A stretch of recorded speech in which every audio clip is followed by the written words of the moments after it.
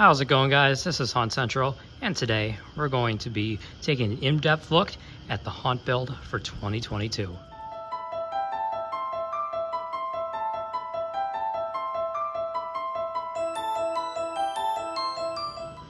So sorry about the fact that this video isn't coming out until now. I know a lot of people have been requesting to see it, and I actually just revealed the themes the other day. The reasoning that I didn't do many videos this year is because it's been a lot harder to build than it normally is. The displays this year are a lot more advanced than they normally are, with the addition of the walkthrough section, which we'll get to in the back theme.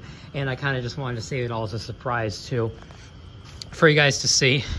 But I'm ready to get into it and show you everything that we have for this year for the 2022 season. So starting right here in the front, as you can see, the theme for this year is the Haunt Central Mining Co. Now this is kind of a continuation from last year with the train station leading into a mining theme. I was between a lot of different themes this year, but with the help of Cameron John, shout out to him, I was able to completely decide on 100% what theme I wanted to do, and the mining theme I think was going to be the coolest one. I had a lot of ideas for it, and not all of them came to be true, and just know I am not that happy with how this year turned out, but I am pretty happy at the same time though. So as you walk in here, we have Haunt Central Mining Co. Now we just have the spotlight on it so that this is actually, I can just turn it off whenever I want to, so that we can focus more on the flame lights. The flame lights are one of my favorite parts of this year. The fact that we have the two flames right in the front there when you walk in. That light is interfering with it. It looks a lot better in person. That garage light is interfering with it just shining on the video. So it looks a lot better in person. But front and center here when you walk in, we have first Miserable Marie, and these risers are actually from Spirit's factory last year. I bought these. These were about $4.99 each. Hella good deal for them, and they look great in the front here. They originally were turned the other way, but due to space, we had to turn them back this way. But of course, we have Miserable Marie here.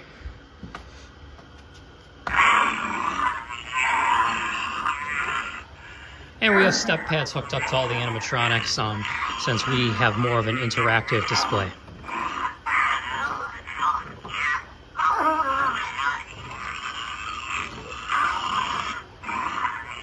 So for those of you that don't know, we do an annual display benefiting Roswell Park that opens usually around mid-September and is open till November 1st. It functions as more of an interactive display rather than a walk-through haunted house. That's always kind of, it was inspired by Spirit, and that's always kind of how I've done my displays. And then we also knew for this will be the third year with this, we have a large, it's actually larger than it's ever been, store section this year. Now that money is profit, it goes to us, and not really profit though, we use it for the following season to buy the materials to make the displays. So the money that's donated goes to Roswell Park. We make about $1,000 a year on that, and then all the sales money, we pay our suppliers the percentage they need to make it, to break even, and then we keep the rest to build these displays every year. So just wanted to get that ramble out of the way. Sorry about that for those of you that haven't seen these videos before, but next, front and center here, this is a new one for the haunt this year. I got her at the half off sale last year. This is Evelyn Leach. Sorry, I have the volume turned down pretty low.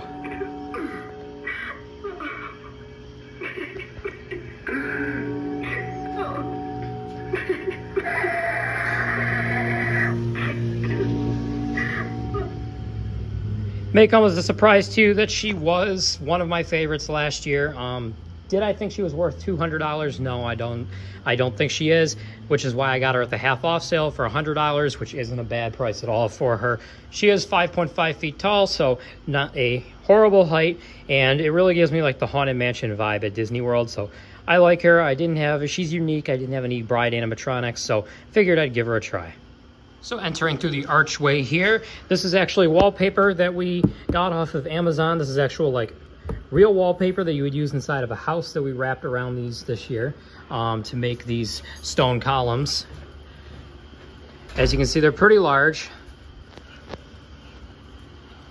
probably about 7 foot tall. So not too large, but at the same time, not too small. I think they're the perfect height. And then we got some electrical up there that controls the front here. And with the flip of a switch, I can turn off the entire, I'm not gonna do it now, but I can turn off the entire archway here. Now, something to mention also is that similar to Spirit, we sell parts of our displays on November 1st. So of course it'll be here Halloween night, November 1st. The store section is 50% off, and then we will sell these archway. We'll sell this entire archway this year, meaning the sign and the 2 stone columns. We won't sell the flame lights or the animatronics or the platforms, obviously, but everything is priced fairly for what you get out of it. And we sold out of everything last year, and I've seen some people are enjoying it or are using it for their haunts this year for Halloween night for trick-or-treating. The guy that bought the station sign last year and the platforms is using that to make his own display this year. So it's always good to see when your stuff goes into good use. And this box is kind of annoying me. These are boxes stacked on top of each other. That is kind of annoying me because they are kind of crooked inside there, but there's no way to really fix them now, unfortunately. So on the other side here going down is Dead Humor. A little side note, that Animals crate is super annoying. I accidentally stepped on that, but there's the classic Dead Humor. Actually, keep him in the off position here. Keep him like that for now. These animal crates are really annoying. It seems that I got one with a misprint here because it's upside down on this side, but right side up on that side. And no matter what, if I put that side on the other side and it's upside down in the front, and then it's right side up in the back. Don't know what exactly happened there. I must have just gotten one of them with a misprint from my store last year. So that's unfortunate, but not the hugest deal. And then we have the Spirit Acres Farm crates here supporting Dead Humor. They're on each side. And then on the other side, we also have one here that's supporting Rising Reaper. So if you don't know what he does, he's very similar to Dead Humor. He just goes down and rises up, basically the classic Rise from the Grave prop. I got him for $20 at Target a few years back, so not a bad price at all.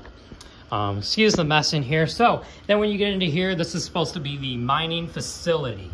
Up in the front here, front and center here when you walk in, we have Inferno Reaper. Yes, no, maybe. There we go. No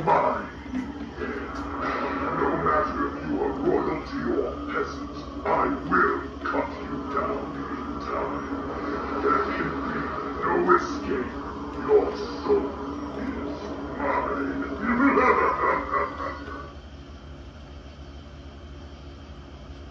So there he is. He was a huge hit last year, one of our most popular ones.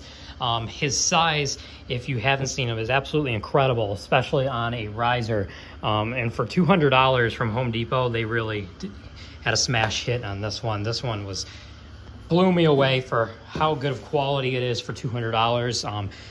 What's really big on him is his scythe is absolutely massive.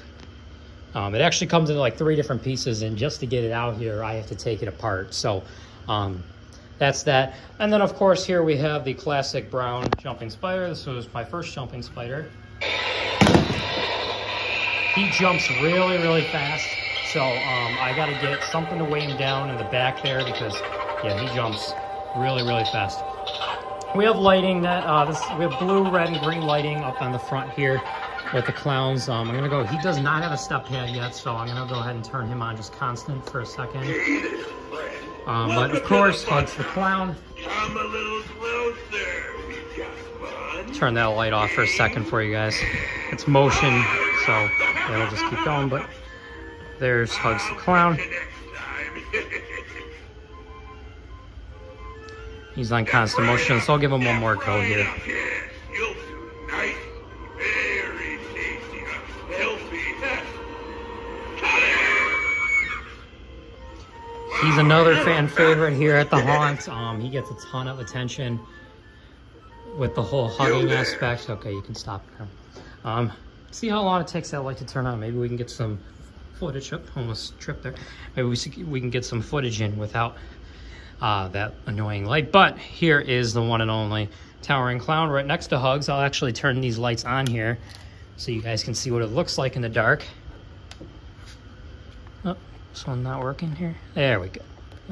There we go. So you can see that they look pretty cool next to each other here.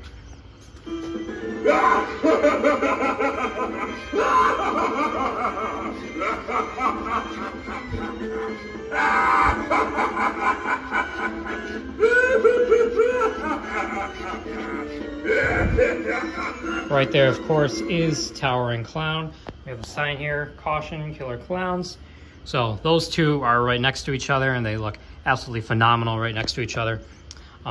Over here, I don't have him on right now because he gets really annoying really fast, but is Sitting Scarecrow. I guess I could give him a go here. Here's Sitting Scarecrow, maybe. There he is. Have him hooked up to the button. Oh, yep, there he is. He does that annoying click when he goes down. I'm not sure why, but it's not a huge deal. So there he is right there. And I'm going to just shut these lights off and we'll move to the other side. And moving to the other side here, you get a good view of the main structure of this theme. Now, if you have a good eye, you may have realized that this is inspired from the Spirit Acres farm in 2018, which is one of my favorite ISEs to date. I've always loved the Spirit Acres farm, just the vibe of it. The water tower is one of my favorite parts this year. Now, this water tower may not look too big in the video, but this thing, trust me, is massive. It looks so cool. It turned out way better than I thought it would. That's actually just snow fence as a frame, and then with a we got custom boarding made for it, wrap that around, and then wrote water on it.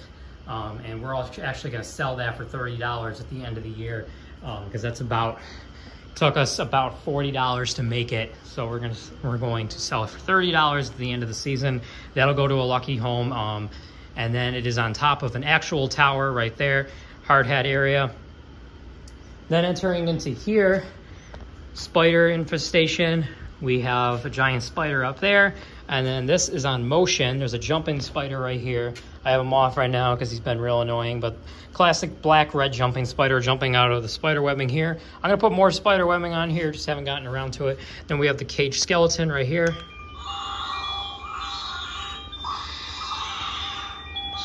He's actually from Walgreens 2015, so he's an oldie but a goodie. There's kind of a good filler there. And then we have still haven't fixed his jaw, but we have the skeleton vampire here. I really do enjoy pets, especially cats. Fix his hat They there. are delicious. Yes, I know his jaw is broken. I've been working on trying to fix it. I did realize what's wrong today, and I can possibly fix it after that because I can see what's going on, that it's dislocated a bit. Just I'm going to work on that, take him into the workshop at some point before opening. I'm going to work on that, and hopefully some point in the season I'll be able to get that jaw working again, because that looks absolutely ridiculous. But that's pretty much it for the front theme. The front theme isn't too big this year. The back theme is my favorite part this year. That's what I'm going to show you guys right now. Okay, so that light is actually staying off, which is nice because that gives a really good look at the back theme here. But here it is, guys. The back theme is my absolute favorite part this year, and the back display is the Haunt Central Mining Co. And this is the mining shaft, so it's like a cave / shaft theme. I've always wanted to do a cave theme, and although it may not look too much like a cave, I do really like how this one turned out, especially the inside, which we'll get to in just a minute here. But going in order here at the props, on the end right here, we have Demonic Dahlia. Stay away. She is probably my best scare, believe it or not. Those are the jumping spider. Then up next here, we have Abandoned Annie. Please play with me. I'm so lonely. I won't be anymore now that you're here. Stay with me. And we can play forever. She's one of my favorites, and back in 2019 with a coupon, I got her for only $100, so not a bad price at all. This one's new to the haunt this year, and I have a feeling it's going to be a really good scare and hit. This is the one and only Nightcrawler. Now, a lot of people ask why I bought this one. Mostly because I've wanted it for the last couple of years and just never got around to buying it. So I finally decided to when I went to Spirit a couple weeks ago. But he is working great.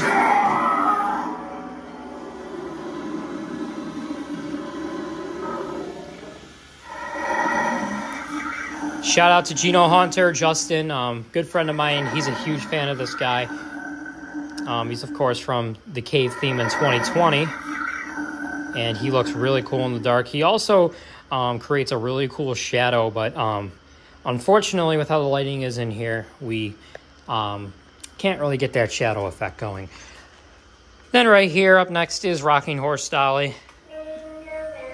Now, she can't rock because I have a piece of wood stopping her from rocking because she rocks, mine anyways, rocks so much that it will rock right off the display, which isn't overly good. Yes, it's happened several times in the past, which is what's prompted us to put that underneath there. So that's the reason that that's there. And then right here we have my favorite prop that my favorite prop that I own, Little Skelly Bones.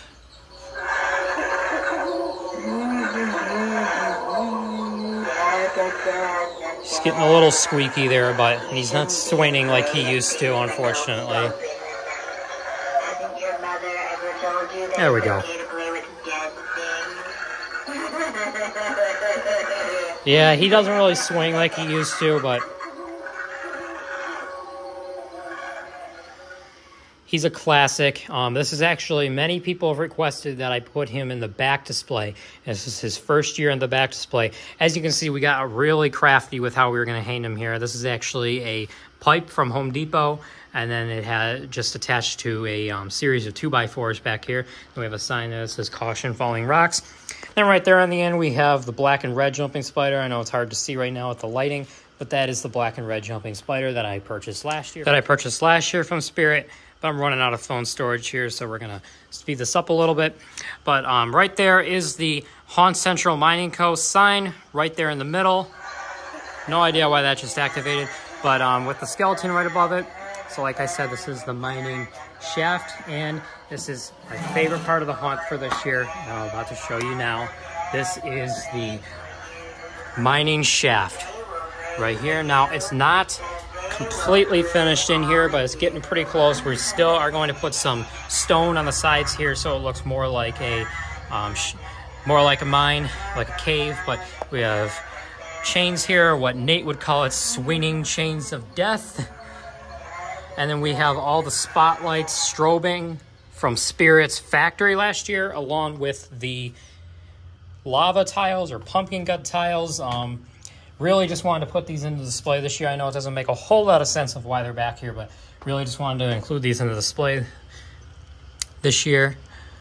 But those are there, and then some more chains. And then that is the speaker that plays sound effects. I'll include a sound effect clip right here, actually.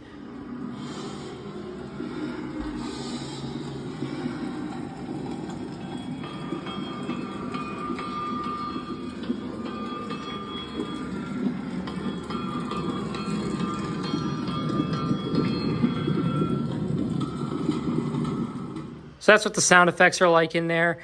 But like I said, the back theme is easily my favorite of the two this year. I love how it turned out. It's one of my favorites to date.